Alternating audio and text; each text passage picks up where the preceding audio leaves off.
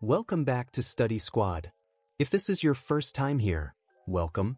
Don't forget to hit that subscribe button and turn on notifications so you'll always know when we post new videos. Today, we're diving into the fascinating world of economics.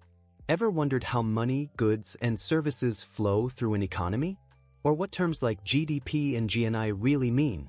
By the end of this video, you'll not only understand these concepts, but you'll also see how they impact your everyday life. So, grab a coffee, get comfortable, and let's get started. Let's start by understanding the 5 major players in any economy. Each of these participants plays a unique role in keeping the system running. Here's the breakdown. Households. Households are individuals and families, essentially all of us. We provide labor to businesses and earn wages in return. We also consume goods and services that businesses produce. For example, when you go to work, you're selling your labor. The paycheck you earn allows you to buy groceries, pay rent, or even save for a vacation. 2. Businesses. Businesses are the producers of goods and services. They rely on the labor provided by households to function. Think of your favorite bakery. They hire bakers to produce delicious bread and pastries. You buy those pastries, and the money you spend becomes the bakery's revenue. It's a win-win. 3. Financial institutions. Banks and other financial organizations help keep the economy running by managing savings, loans, and investments. For instance, when you save money in a bank, that money doesn't just sit there. Banks use it to provide loans to businesses and individuals, fueling economic activity. It's like a cycle of trust that keeps the gears turning. For the government. Governments collect taxes from households and businesses and use that money to provide public goods and services, like roads, schools, and hospitals. For example, when you pay taxes, part of that money might go toward building a new public park or maintaining infrastructure. These investments benefit everyone. 5. The foreign sector. No economy operates in isolation. The foreign sector represents the trade and financial interactions between countries. Think about it. When South Africa exports gold or imports electronics, it's engaging with the global economy. This exchange helps countries specialize and benefit from goods they don't produce domestically. All these players interact through what's called the circular flow model. Let me explain how it works. Households provide labor to businesses, and businesses pay wages in return. Businesses produce goods and services, which households buy using the wages they've earned. Money flows from households to businesses, while goods and services flow in the opposite direction. It's a continuous loop that keeps the economy running. But there's more to it. This simple cycle gets more complex when we include the government, financial institutions, and the foreign sector. The government collects taxes from households and businesses. This is considered a leakage because it removes money from the circular flow. But the government also injects money back into the economy through spending on public goods and services, like healthcare or infrastructure. Financial institutions add another layer. They channel savings from households and provide loans to businesses, helping fund investments and expansion. The foreign sector connects the domestic economy to the global market. Exports bring money into the economy, while imports send money out. This creates a flow of goods, services, and money across borders.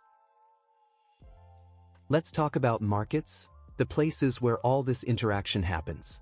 There are 2 main types of markets in an economy. 1. The goods market. This is where businesses sell goods and services to households. It includes everything from buying a loaf of bread at a supermarket to streaming your favorite show online. 2. The factor market. This is where factors of production, like labor, land, and capital, are traded. For example, when you work a job, you're participating in the factor market by selling your labor. Your salary is the payment you receive in return. In both markets, there are 2 flows happening at the same time. The real flow involves goods, services, or factors of production moving between participants. The monetary flow involves money moving in the opposite direction. For example, when you buy a cup of coffee, the money you spend becomes income for the coffee shop, while the coffee becomes your product. It's a simple exchange, but it's part of the larger system. Now, let's dive into GDP, or Gross Domestic Product, one of the most important indicators of an economy's health. So, what exactly is GDP? GDP is the total market value of all final goods and services produced within a country's borders in a specific time period. There are three ways to calculate GDP. 1. The product approach. This adds up the value of all goods and services produced. 2. The expenditure approach. This adds up all spending in the economy by households, businesses, the government, and the foreign sector. 3. The income approach. This adds up all income earned by producers, like wages, profits, and rents. GDP is useful, but it's not perfect. It has limitations. It doesn't show income inequality. A country with a high GDP could still have a large gap between the rich and poor. It also doesn't account for unpaid work, like volunteering or caregiving, or underground economic activities. And finally, it doesn't measure environmental sustainability or the quality of life. Now let's talk about GNI, or gross national income. GNI measures the total income earned by a country's citizens and businesses, whether they're at home or abroad. For example, if a South African company earns profits overseas, that's added to GNI. But if a foreign company earns profits in South Africa, that's subtracted. This makes GNI different from GDP. While GDP focuses on production within a country's borders, GNI focuses on income earned by its nationals. Both GDP and GNI are important, but they tell us different things about an economy. Here's the bottom line. Neither GDP nor GNI tells us everything.